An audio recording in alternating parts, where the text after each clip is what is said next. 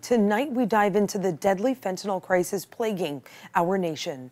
Our Dave Wagner's in Studio B to show you the severity of the threat. I'm going to shake just a few grains of salt onto the table right here. It is so small you probably can't even see them. But picture this is fentanyl. It is so deadly, just 3 little grains of it can cause an overdose. The entire salt shaker could take out the entire city of Venice, or Haines City, or Tarpon Springs. The DEA has called fentanyl the single deadliest drug threat our nation has ever encountered. Local leaders call the number of people dying from the drug an epidemic. It's why we've spent almost a year now looking at the problem facing our community. Now, there have been epidemics related to opioids in the Black community historically, but this dramatic increase is shocking and striking and puzzling. Laws in place in hopes to stop it. Unless we prosecute, they're just going to keep doing it.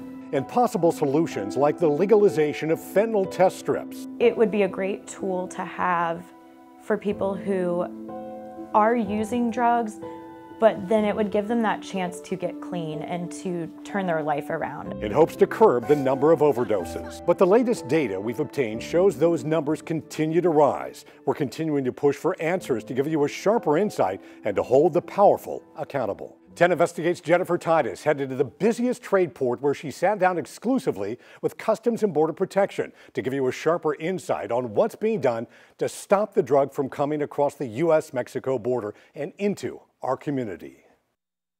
We have been faced with the frightening challenge of fentanyl.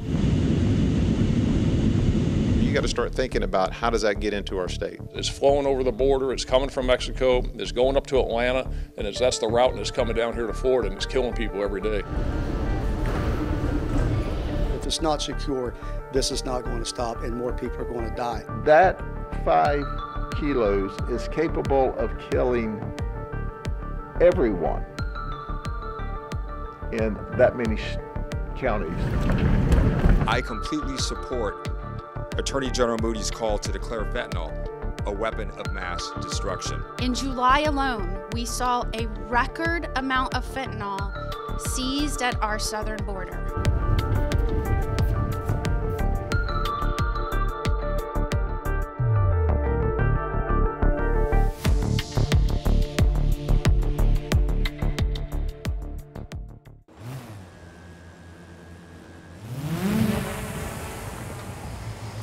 Here on U.S. soil, you can see smoke in the distance from a warehouse fire in Mexico.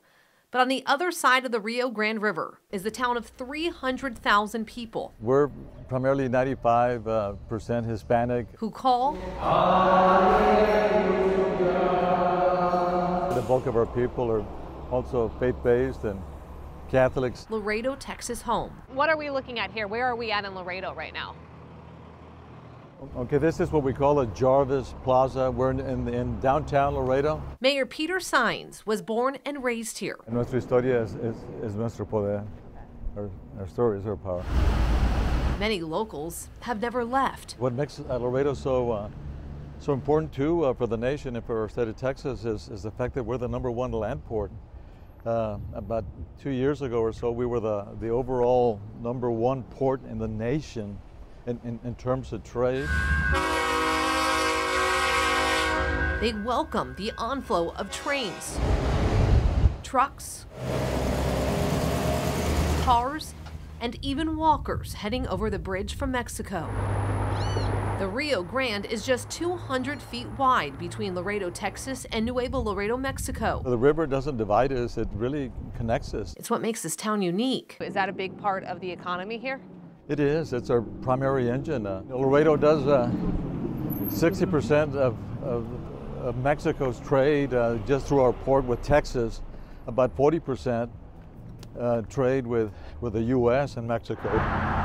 But what isn't unique is that this town of 300,000. Are you guys seeing that right here in Laredo? Is it staying in the community? We're seeing more and more. Is battling the same problem. Compared to last year, We've had 150 overdoses, more so than last year. As many other cities across the country. Fentanyl is very real, as we hear from other parts of the country. We see it here as well. It's got to be stopped, and the key is the border.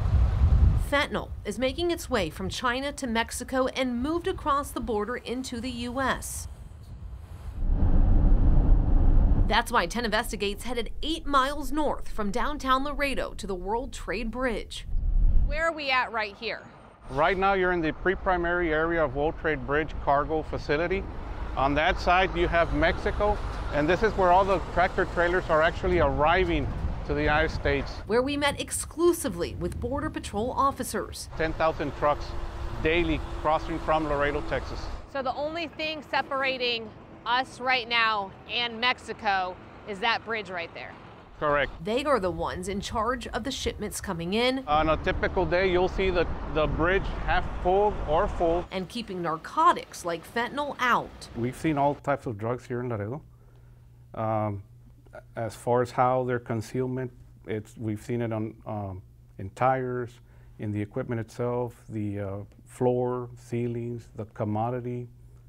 Recently we had one with broccoli. In just the past few months, the Laredo field office area, which is comprised of 8 ports of entry from Brownsville to Del Rio, seized enough fentanyl, nearly 100 pounds, that could kill everyone in the state of Florida.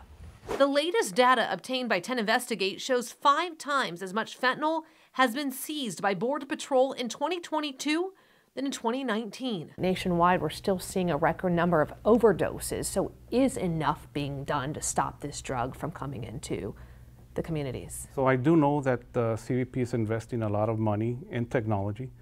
Just here at World Trade Bridge. The assistant port director. It's a fast scan. Okay. They don't have to get down from their vehicle. Okay. What they do is it's a drive-through. Says the brand new technology here at the World Trade Bridge is a multi-energy portal machine. When it comes to drugs, fentanyl, how does the technology help detect that more now than with the old?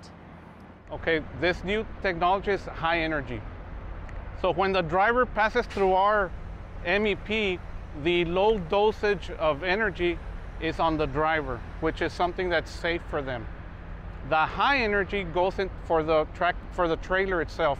We have shipments of machinery. Machinery crosses through here. It's #1 inland port. So for steel items, we need something that can penetrate the steel so we can look inside. Refrigerated, frozen commodities is another one. So this high energy, we can actually see what's inside.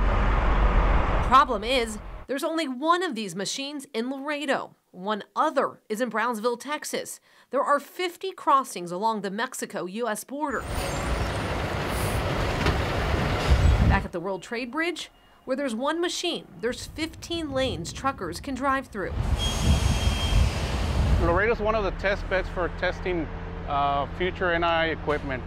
The next phase for us is to have 4 additional machines, but at the pre-primary area. But that takes time. Something like this could take more than a year. But again, we're continuing to see the drug into the community. So is solutions being put in place fast enough? So we have to have that balance. Again, the time it takes to install them, the flow of traffic, the officers that are out there trying to look for the narcotics and other tools that we have. It goes hand in hand. You got to place them there, and it's going to take some time. Would you say you guys need more resources We'll down never here? say no. Of course, more resources we have, the better for everybody, not just CBP, but for the whole community. The more people we have, the more technology we have, that'll help us a lot in trying to deter more of the smuggling through our ports of entry. Because once it makes it across the border, so I got up around 6 and I went to his bedroom upstairs and he didn't answer the door.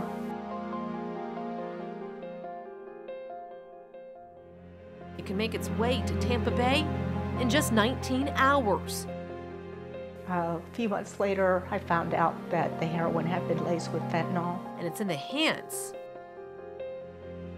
of your loved ones. Nobody should have to bury a child.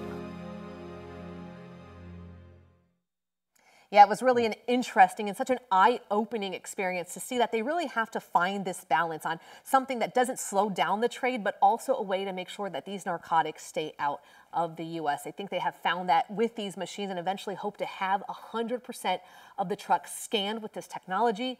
But unfortunately, Dave, it is going to take time. You have reported a lot on the efforts around here to crack down on fentanyl, but unfortunately in the Tampa Bay area, we are facing a record number of overdoses. Yeah, and unfortunately, Dave, it is not a quick fix. Right now, you can head over to 10tampabay.com/overdose, where you will find a digital exclusive as we sit down with the DEA here locally to find out exactly what is being done once the fentanyl does make it into our community.